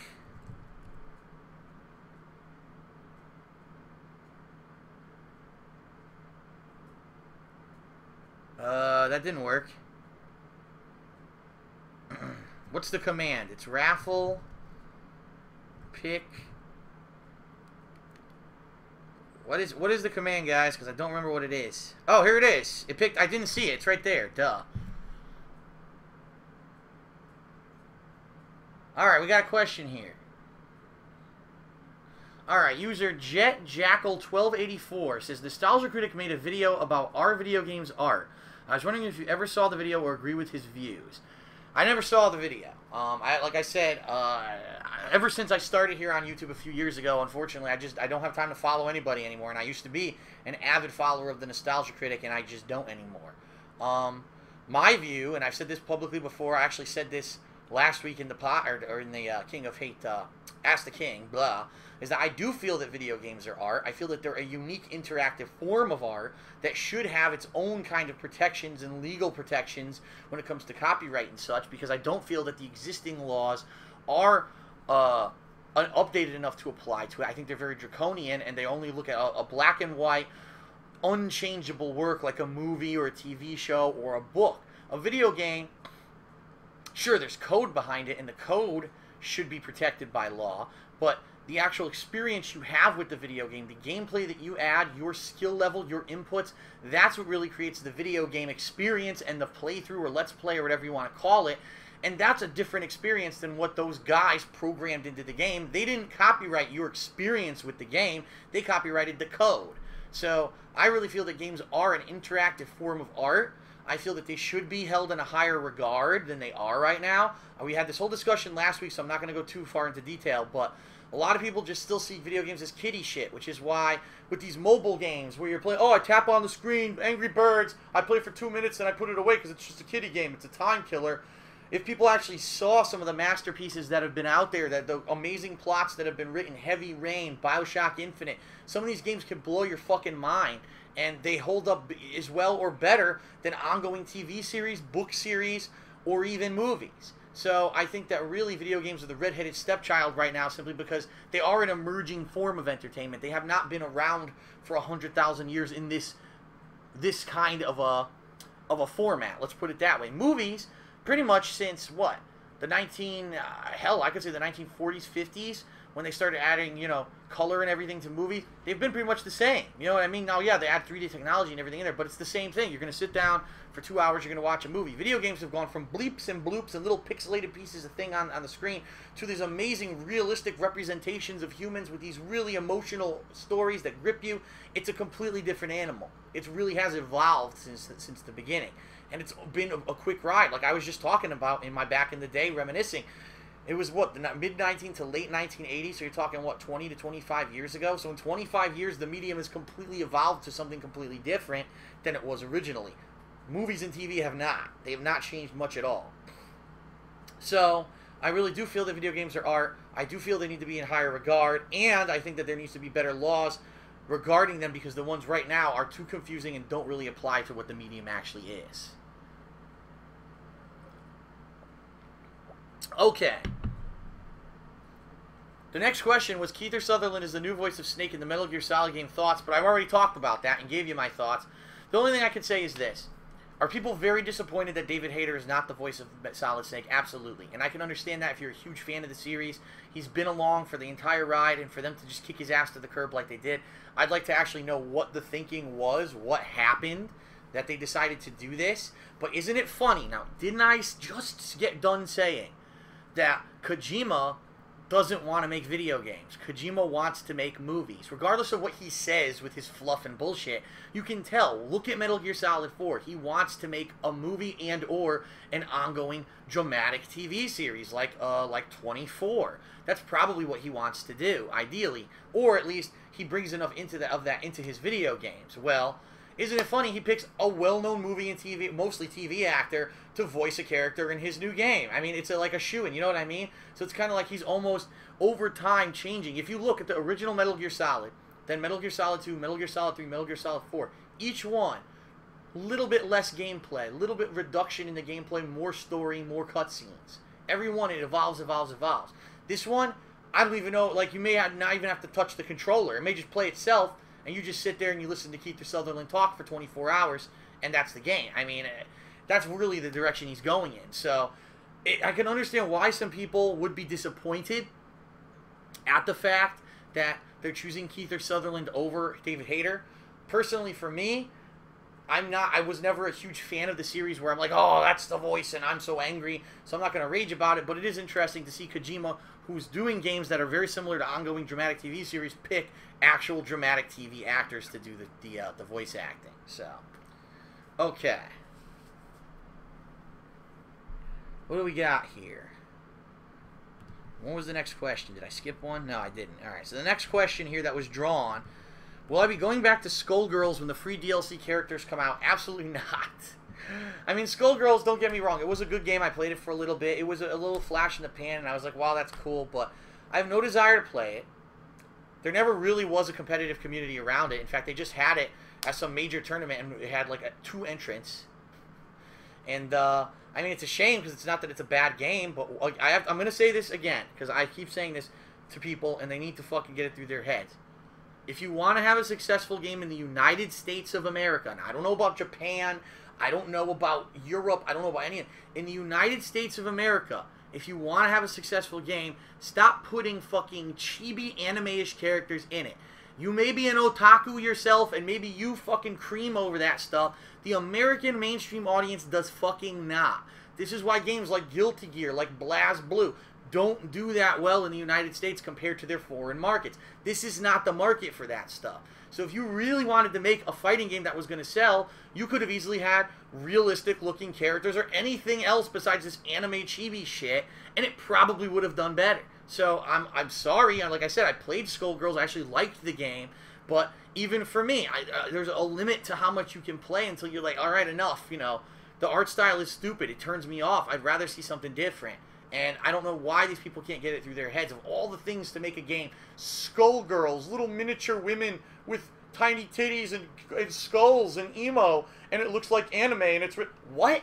Fucking make a real game, you know what I mean? It was almost like a joke. Like, instead of focusing on a real game, we're going to fucking make this stupid thing and then put real gameplay in it and then say, well, it's a good game. Well, no, that's not how it works. It's about the artistic design. It's about the graphic design, the characters, everything being interesting, and that's not appealing to mainstream audiences. That's a little niche of your audience, the otakus that love that shit. It's not a giant group. So you made a game, basically, for the wrong audience, and that's really why I don't think Skullgirls is that popular. Or ever was that popular. Okay, next question. Let me make sure I didn't skip one, because people are pulling them here. Alright. What would you be more afraid of? 100 spider-sized lions or 1 lion-sized spider? I'm probably going to say 1 lion-sized spider, because chances are, if it were 100 spider-sized lions, I could run away from them or stomp them. I don't think I could do that to a giant spider. I think it would probably eat me and kill me, or bite me and stick me and do nasty things to me. So that's my answer to that one. Alright, next question. We're going to pull one here. How do you do it? Raffle draw. Here we go. Can you burp the alphabet? No, I cannot. See, this is the thing. A lot of people, they burp by... like, they do excessive air swallowing or whatever, and then they can, like, do it on command. Man, I just burp. I don't know if it's the way that I eat and drink. Maybe for whatever reason, I never learned to do it without imbibing so much air at the same time. But, no, I've never burped the alphabet, and I can't burp on command. I just burp. In fact, when I burp in my videos, it's because I'm not expecting it. It just happens. The next question. Have you heard about the HD remake of Fable for the Xbox 360, and do you plan to eventually play it? Well, it all depends. I mean, first of all, do people even want to see me play Fable 1? I mean, Fable, I'll be honest, Fable 3, after I played, a lot of people were like, this game sucks, we're not, you know, we're done with this series, they ran it into the ground. Now, Fable 1, I know nothing about. I wasn't, you know, what was it, the Xbox One era? So I wasn't playing games like that at that time. I would consider playing it if people had interest in it. That's what I mean. Am I going to play this game? People say, why are you playing that when you could be playing, you know, another new game or something else? It depends really on the timing of the release and what else is out at the time and what people want to see me play. So, next question. Will you allow fans to join you on Marvel Heroes? It depends. What I would tell you is this. If they ever got the damn supergroups working, I immediately would have everyone sign up. The problem is the supergroups is basically the clans or the guilds of the game. And as of, you know, when I played it the other day, they didn't work. It was empty. The menu was just gone. There's nothing there. So if they ever get that active and working, I'd be more than happy to have like a King of Hate guild or the Hate Ramborgia army or whatever. We'll have some big, you know, amalgamation of everyone together, and then whenever we sign on, we could probably see each other online and immediately start forming teams and team up. The problem is, again, I don't know. Now, this coming Sunday, as I said earlier in the podcast, John and I are going to attempt to be doing live streaming co-op of Marvel Heroes, and we're going to try to actually get other people in to play with us, so we'll see what happens with that. So Sunday, there is potential you may be able to play with us, okay? Next question is, Phil, do you think that Nintendo will show a good amount of games at E3? My honest answer to that is no. I think Nintendo will be probably showing Mario Kart, that Luigi version of Super Mario Bros. U that really no one cares about. Probably Pikmin, which is the same game that they showed last year. Probably will be the same demo too. Maybe they'll show that HD remake of Wind Waker. This is stuff that they've already publicly announced is coming out. And there's like one or two other games I have no clue what the fuck they are that they recently announced on one of their Nintendo Direct broadcasts. And it's like, well, if I don't know what the game is, why would I care? So thanks for announcing that it's out. Why don't you give me some information about it so I can figure out if I like it or not? So if anything, maybe this E3 they'll be showcasing some new titles, not just the same old shit that you knew was coming, but maybe some new stuff. If that is the case, then I'm all for it. But if all they're going to do is show you the same shit, I don't even know why they're there. Like, just fucking stay home, play with your ball at home, and do your little Nintendo Direct broadcasts that you think are so much better than going to E3 and actually presenting a press conference. And do it that way, because, you know, it's going to be really embarrassing if they gigantic, huge PlayStation 4 display over here, insanely large wall of Xbox Ones all running TV programs and no games over here, and then right in the middle is little Nintendo with Wind Waker HD and Mario Kart, and so, oh, poor little Nintendo. Remember when you used to be big, the biggest developer, and you made all the good games, and now you make a piece of shit console no one wanted, and now you get fucked? Fuck you. Okay. Alright, what's the next question? Let's see here. Did you ever use the video game help hotlines, and did your parents ever confront you about the charges? Okay. That's a good question. Some people probably have no fucking idea what I'm talking about. I'm sorry, I'm just laughing about the Nintendo thing. A lot of people probably still don't know about what these video game hotlines were. So let me give you some perspective. When you used to buy a game, okay, and you opened up the case, there actually used to be this thing inside of the game's box or case, whatever it was, because originally, we're talking old school games, it was boxes. It was called an instruction manual. And I know that a lot of you right now are saying, Phil, what is this manual that you speak of? I've never seen anything like it before. To which I say I don't blame you, because most games today don't have it. I mean, just take a look at the pathetic excuse for a game, Remember Me. Wow. I'm glad I fucking bought that at the retail store. Look at all that content. But anyway, yeah, they used to have these things, instruction manuals, inside every game. And we're not talking little shitty instruction manuals. A lot of these things, they were thick, they were full color. The bottom line was, because there was no internet back then, What they needed to do was find a way to advertise the game, and a lot of the times, unfortunately, the way to do that was through the instruction manual. Because I think they knew that a lot of the times these games were going to rental stores, and people would rent the game, get the instruction manual. Wow, this game looks good. Play it a little bit. Okay, I like it, and then go buy it. So it was really actually a part of the promotion to the game was the manual. But at the end of every instruction manual, or sometimes on the back cover, a lot of times there would be this number. And it would be like, for example, if it was a Tecmo game, it would say, call the Tecmo hint line. And it would be like 1-900 something, something, something, something, something. Now, right now, you might say, oh, 1-900, that sounds like a porn number. Well, that's kind of what it was. If like, you know how you could call a porn hotline right now, and a hot woman, which really isn't, it's probably some hideous man beast, but sounds hot, over the phone, will talk you and let you get off your jimmies. Well, what you would do is you would call them, and they would say, oh, are you playing Tecmo Super Bowl? Do you need some help with that, sir? No, what would really happen, you would call, a lot of times it would be an automated menu. But you would call, you would basically tell them what you're having problems with, and they had people who were supposed to be gaming counselors, who apparently were basically just people who played the game. But most of the time, it was either an automated message, or it was actually a guy just reading from a manual, like answers of how to answer questions that people asked about the games. And they would answer your questions. So you say, what's the code for to skip the entire season to get to the Super Bowl? And they would say, that code is up, down, left, right, shove the controller straight up your ass because I just charged you $19.95 for a 2-minute call. Have a good day, sir. And that's literally what it would be. Like, it would be like $7 or $8 for the first minute, 99 cents each additional minute. And the thing is, when you called, it would, like I said, it would have an automated menu to start. So you'd be immediately, you may have not even talked to anyone yet, and you already paid like $10. And you're like, fuck, man, what the fuck, just to get a tip? So later on, obviously this went away because, number one, they realized that there was a market now for tips, for people who needed help with games. They couldn't figure stuff out, or they wanted to know what the codes were.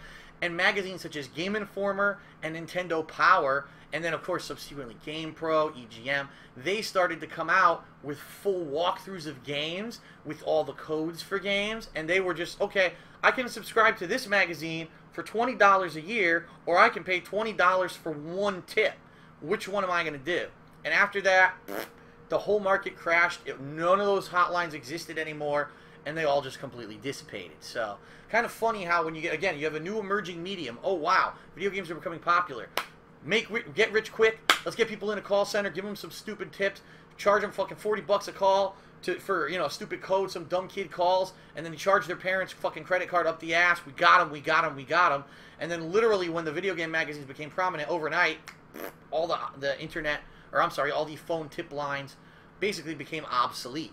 Kind of similarly to how when the internet became major and sites like GameFAQs started emerging, all the video game magazines basically became a moot point, and what they had to start doing was, instead of being magazines that covered the gameplay of the games, they now had to cover previews of the games, review the games. They had to kind of change the format of what they were presenting at that time.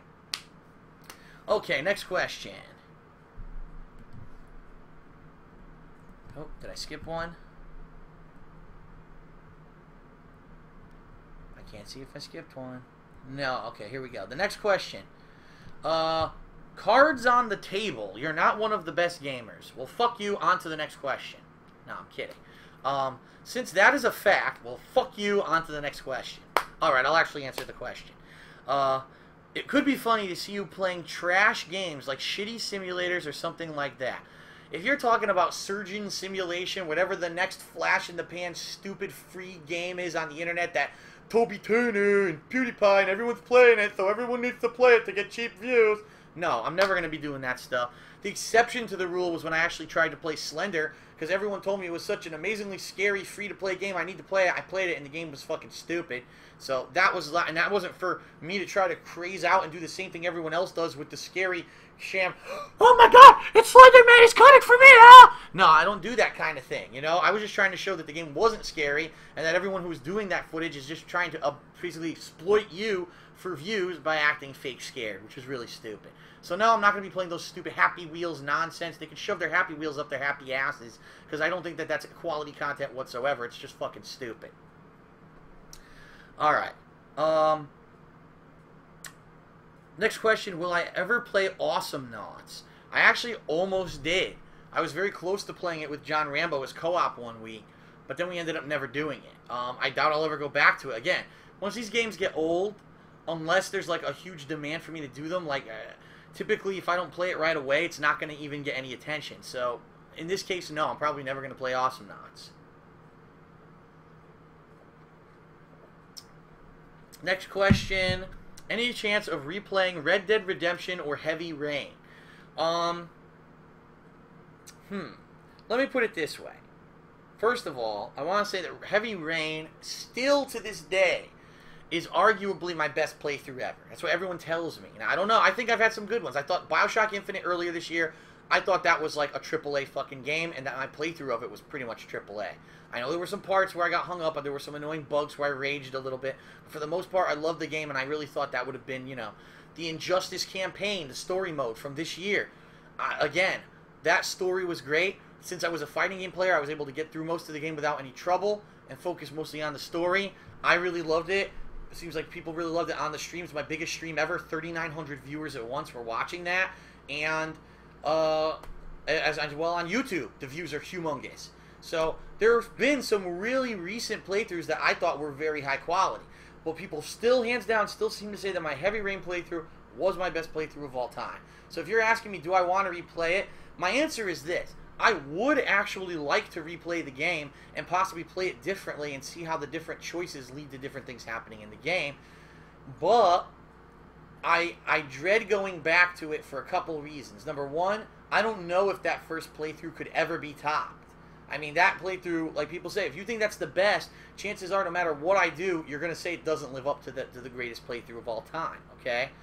Number two, I have gone back to some games. For example, just recently, so many people were yelling at me and saying, why didn't I put Fallout 3 on my downtime games list or retro replay list, because people want to see me play Fallout 3. So then I'm thinking, the active decision, you know what, I'm just going to play Fallout 3.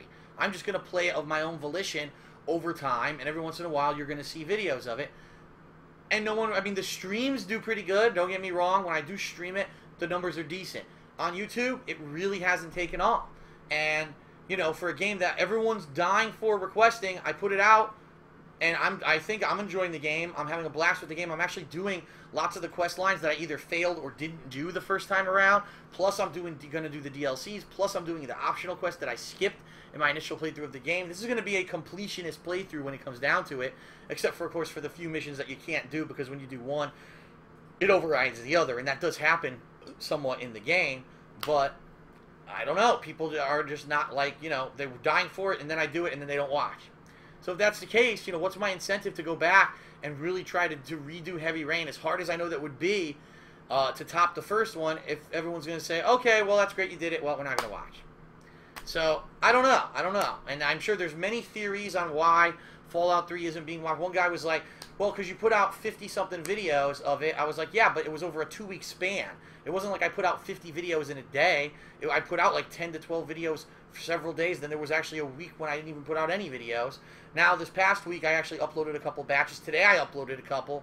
And I don't know, people just don't rush to those videos to watch them. Maybe they feel because it's an older game, there's no reason to rush. I can watch it at my leisure. But that's the bottom line, is I don't want to rush back to a Heavy Rain playthrough if I don't think that I can top the first one, and if I'm not sure that people are going to watch. Red Dead Redemption, I think I did it justice. I did pretty much almost all the content in the game.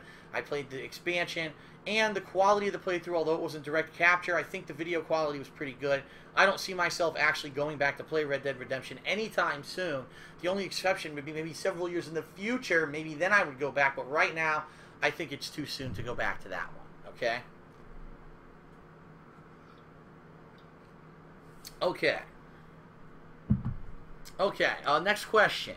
Would you do that which isn't doable, but could be done, but you will not do in spite of you wanting to do it? If I could do the doable thing that might be done if it could be done, but would be done, the question is, would I do it? And the answer is... Alright, next question. Alright, let's go. Let's pull another one. Most anticipated E3 game wish. My game wish. Jeez. Alright. What I would really like to see, which will never happen. My game wishes will never happen, okay? What I would love to see is for them to take the classic Final Fantasy. So I'm talking Final Fantasy 4, 5, 6, 7.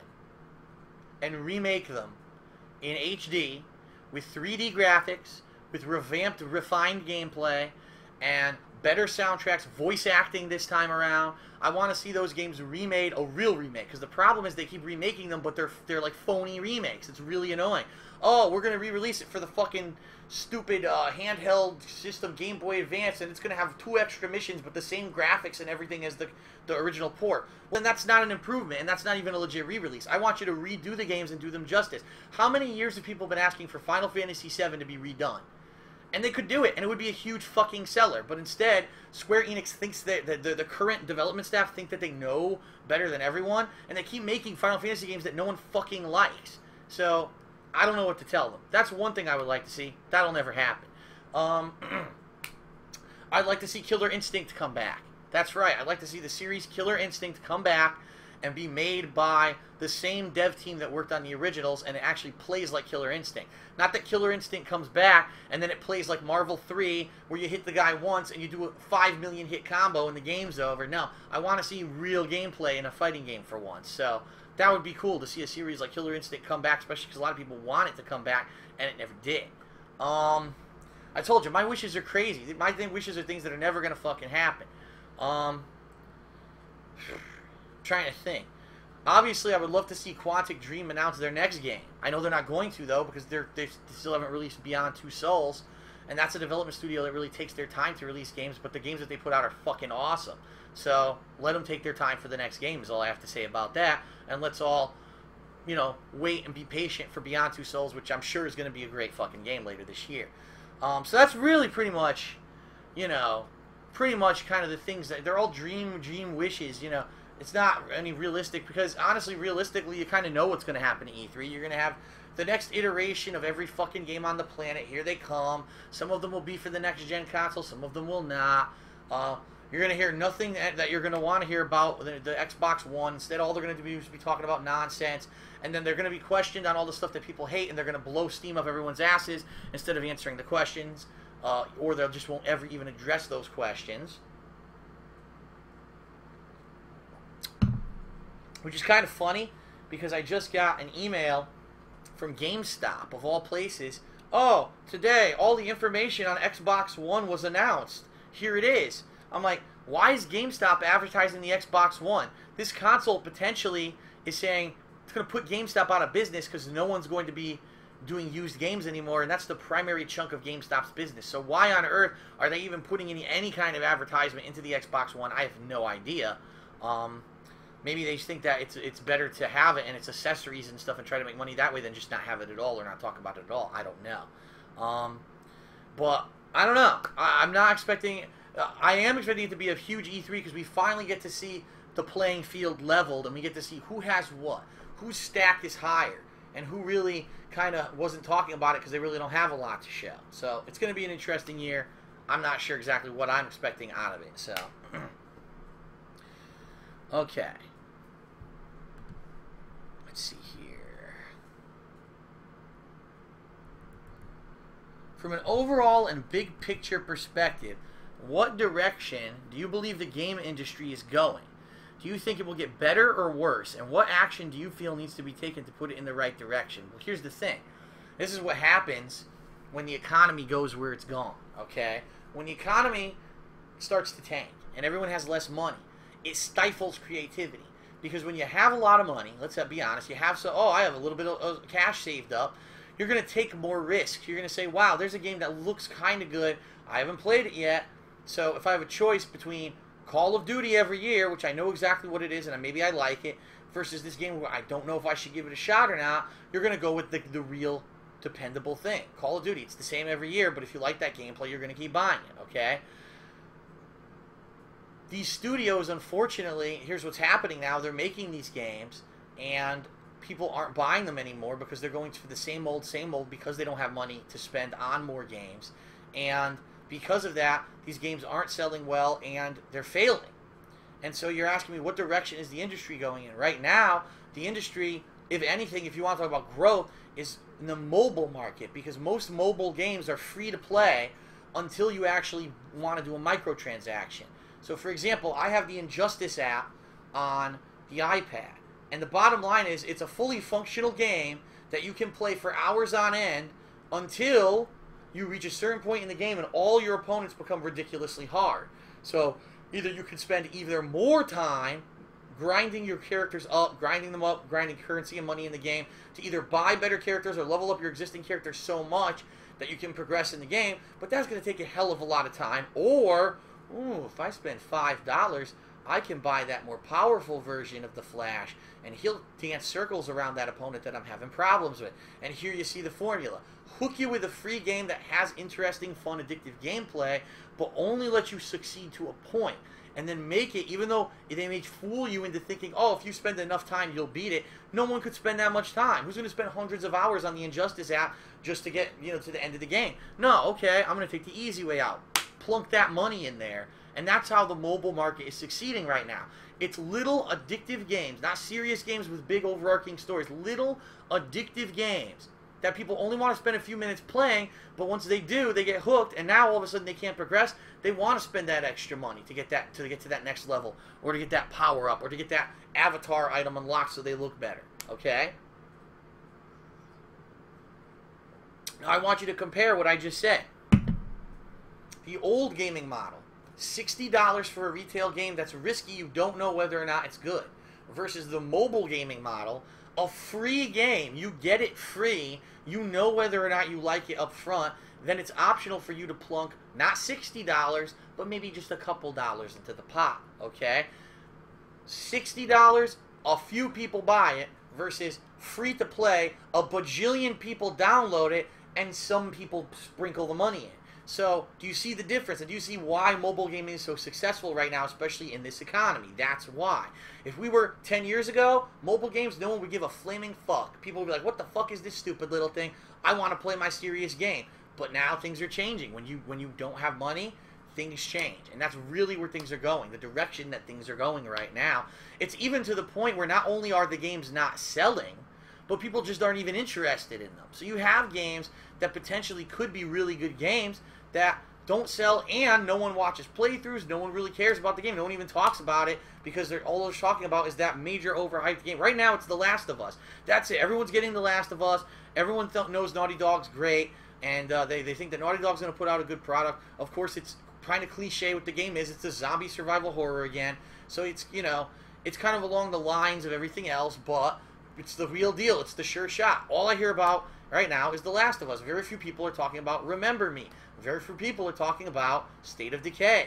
Two games that are actually pretty damn good. State of Decay, I think, is exceptional for an indie game. A lot of people saw me playing it on stream and on YouTube, and they're like, what the hell is this? Because they hadn't heard it. All they were heard, Last of Us, Last of Us, Last of Us, Last of Us. And that's what happens when it's like this. You only hear about the major publicized games because it's all that everyone talks about, because it's all that everyone's going to buy, because they only take the chance on the big ones. So, all that being said, I really feel that the gaming industry will change in time, depending primarily on the economy. Because gaming, let's be honest, is a optional thing. It is a luxury thing. It's not something that you should have it's not a need. It's not something that you need to live. It's something to kill time, to have fun, versus something that you need as a necessity. So when people have money to do it, they will, and you'll see these great, overblown, developed games with taking crazy risks and creativity everywhere, or you'll have what you have now, which is 100 shitty mobile games that everyone's making money on, and stagnation within the mainstream gaming $60 retail gaming community. So, all right, only one or two more questions I'm going to take here, and then we're going to wrap it up, because we're about that time. We're getting up there. I don't want to go too much longer. So let's see. What the next question was. I don't see the next question.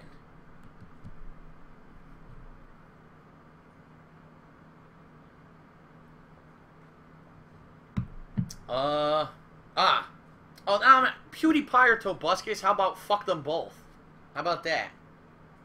Or how about the two of them can move in together and have a nice gay relationship? Alright, next question, please. Is Phoenix Wright ever returning? Yes, he is. In fact, there's a new game coming out later this year, supposedly. And so all you Phoenix Wright fans will be able to enjoy the new game coming later this year. Okay, next question. So I got to do Moobot raffle draw. Is that what it is?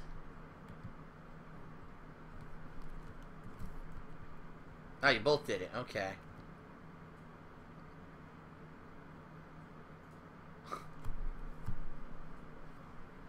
Phil, what are your views on LGBT rights? Does that stand for lesbian, gay, bisexual, transvestite? I don't know what that stands. Is that what that stands for? Can anyone answer? Because I have no idea. That's the only thing I'm guessing. Yes.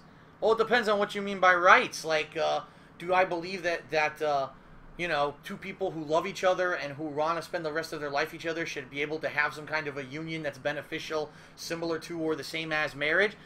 I'm the kind of person that is of the mindset that far be it from me to tell you how to live your life. Far be it from me, of all people, with the mistakes that I've made in my life, to be able to tell you I know what's right 100%, and I cannot be flawed because I know everything, and I am the right belief, and you are the wrong belief, and so you must do what I tell you.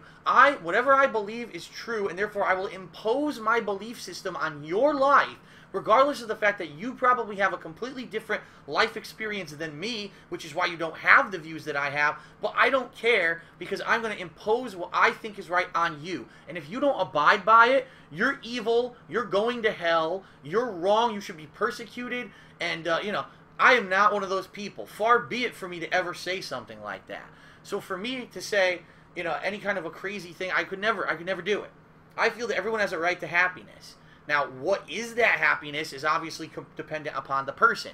If there is a happiness that is, you're happy, but you just totally destroy the lives of other people, now that I don't believe in. But for two people who, you know, from all appearances or whatever, they say they love each other, and they want to be with each other for the rest of their lives, and they want to have the same kind of opportunity as, you know, men and women who do this together, I mean, far be it from me to deny that. Like, who the hell am I to say you can't get the same cool, amazing opportunities as everyone else? Because that's not an equal playing field, and that's not fucking fair. And anyone who says that they know better, or, oh, my belief is the correct belief, those people are ignorant, because they are not able to see from another person's perspective. They're not open-minded. They are not willing to accept change or things that are even different. And a lot of the times, it's sad because the only reason that they think that way is because they were raised in a society or a culture where everyone always thought that way. And it's probably, a lot of the times, not even their fault. It's literally brainwashing that these people grew up in this atmosphere and they think that they know better than everyone else, and we have to just basically make it miserable for everyone who's not exactly the fucking same as us. So, that's my opinion. I'm not going to go into specifics about certain things because now we're going to get into politics and me disagreeing with the politician. I don't ever want to get into that deep into the shit of it. Let's put it that way. But I think that everyone has a right to happiness, and it's unfair that some certain groups of people think that they're more important than others. They know better than others, and therefore you have to live by what they think is right, or else you're a bad person. So I say, don't be one of those people. Be open-minded, walk in other people's shoes, understand, see from their perspective, and then you will get further in life than other people. And especially all those people who just don't fucking get it. Okay? Am I going to watch Man of Steel? The answer is very simple. Eventually, I probably will. Eventually, I will probably see it on demand. I probably will not go to the movie theaters to see it. I've said this many, many times. And John Rambo kind of disagrees with me, but John basically told me he goes to the movies for movies that he wants to see and he doesn't have anyone to see them with. He goes during the day. He'll go like a matinee show earlier on in the day before, you know, the crowds get there.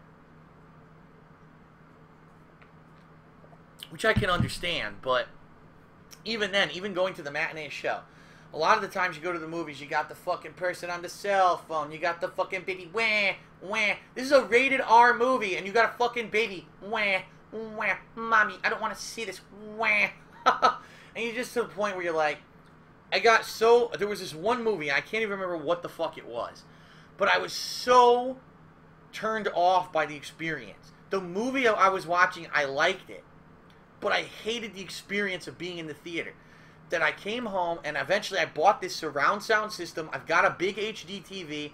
I think I would probably enjoy watching movies more at home than I do being in the theater, especially because unless you go to the super cheap matinee, you're going to pay $15 to $20 for a fucking movie theater ticket, which is retarded. If you're going to pay that much, why don't you get the fucking movie? You know what I mean? Or like, alright, I went to the movie theaters, I paid $20 for my ticket, but you give me a voucher so that when the movie comes out, I can get some money off or something. Not $20 to sit in a shitty movie theater with all these people making noise around me, eating the fucking snack, you smell the fucking shit, they're spilling their soda all over the floor. It's not always like that, but I've had some really bad movie theater experiences, okay? So, that being said, no, I will not see Man of Steel in the theaters. I'll wait for it to be on demand, and I'll make my judgment then. Okay.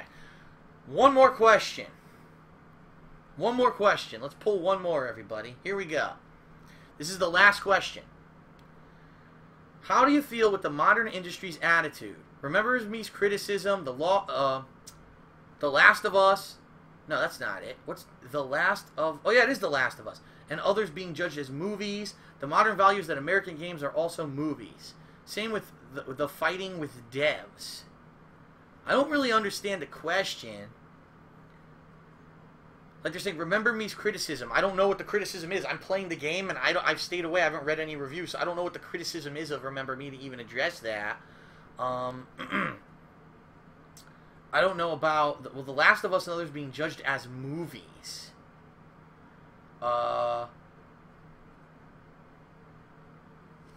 I don't know, like, can you judge a game as a movie? It's funny because we're saying, the whole time now we're saying games are a work of art. We want games to be held in the same regard as movies, yet then people complain that, oh, you know, it's just a movie, you don't have enough gameplay or whatever in the game. You can't have it both ways, you know what I mean? Like, you're either going to have a game that's very heavily narrative-driven, or you're going to have a game that's very heavily gameplay-driven. So here's a perfect example. Marvel Heroes. Free-to-play game, extremely heavy gameplay driven.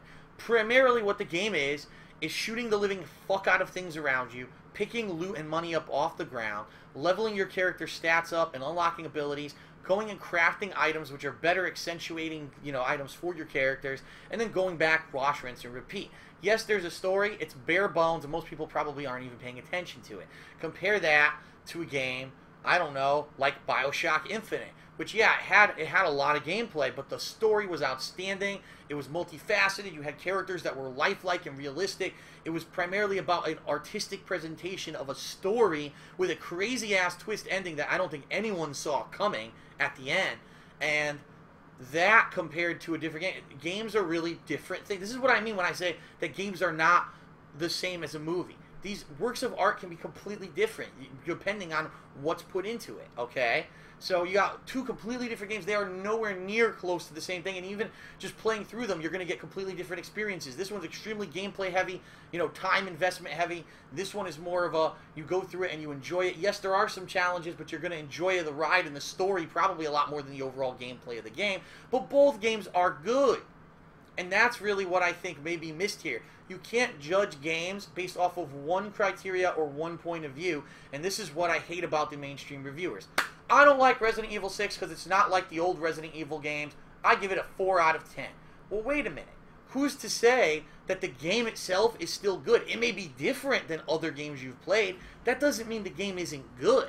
And that's to say, okay, well, The Last of Us, maybe it's more of a cinematic experience. But is it good? Did you enjoy it? Did you have fun? Was the story interesting? Did it make you think? Did it occupy you? Do you feel a sense of like, wow, I'm really entertained by that, and I'm glad that I played it, versus a game where you just sat there and grinding gameplay, grinding gameplay, grinding gameplay? It's different. They're different. You can't judge them the same way. You know what I mean? You have to see and judge and weigh and balance different factors with a formula. And you can't just subjectively out of nowhere say, well, I like a certain style of game, so fuck you. I don't like this game because it plays too much like a movie. Or the flip side of that, well, fuck you. This game is way too much repetitive, boring gameplay, and the story is glossed over. Because I see those reviews all the time. And it's like, well, one guy obviously likes gameplay more, one guy obviously likes the story more, so you can't trust any of their reviews because you know it will always be biased because of that. So, I don't know if this is what you're getting at when you're talking about the mainstream media and all that, but that's my opinion, is that games really need to be judged by themselves as works of art, but also on their own merits. Was it entertaining? Did it satisfy the need that you had when you were looking for a new game? Were you just looking for gameplay? If that's the case, why did you pick a game that was primarily cinematic to play? So there's a lot of factors that go into this kind of thing. Again, I can't address Remember Me because I don't know what the gaming media has said about Remember Me. So I apologize in that regard that I couldn't really fulfill the answer to the question at the end there. So, okay, everybody. Well, I want to thank everyone on the stream who submitted questions. I think we got some good ones in tonight. I think that it was a pretty entertaining Q&A session right there. So this is going to be it, wrapping it up for this week's edition of Hate Live, the podcast that I'm doing now. And we will be back next week with a huge E3 wrap-up show. In fact, I'm almost willing to say that maybe next week, depending on how much E3 news we have to talk about, that maybe I'll cut out a certain part. Maybe we'll get rid of the back in the day next week, or maybe we'll do a very abbreviated Q&A session, because I get the feeling we're going to have so much to talk about E3 come Thursday that we're going to really want to discuss things in depth, okay? So next Thursday, 8:30 p.m. Eastern Standard Time here on Twitch, or overnight I upload to my vlogs channel on YouTube, The King of Hate Vlogs. So look for that coming up, and next week we're going to have an episode. I do want to remind everyone, as the last thing as I go out here, next week is full E3 coverage. I'm going to be following all the news, watching the press conferences. I'm going to be basically trying to follow along with all the information regarding E3. And daily I'm going to be doing a podcast kind of stream where I'm going to be talking about everything that happened that day. And it's going to be here on Twitch live streaming. And I haven't decided yet if I should put it on DSP Gaming or the King of Hate Vlogs. I don't know where it would get more exposure. I obviously don't want to double dip and put it on both. But I need to figure out where would people want to see that more. I'm almost thinking DSP Gaming might be the right place for it. Even though it is a vlog style thing, it's something that a lot of people who are into my gaming content want to hear. So I don't know. So that's going to be all next week. It's going to be great. And then, of course, late next week, we've got The Last of Us. So that'll be cool to talk about right before in the podcast next week, right before actually playing the game. So that's it for Hate Live. Thank you for joining me. And I hope that you will tune in for all the new gameplay and all the E3 vlogs and everything coming up over the next week. And, of course, to play you out, I will leave you with my final thoughts. Microsoft. You blew it! That pretty much sums it up. So thanks a lot, everyone, for watching Hate Live. I'll see you later this week. Peace out.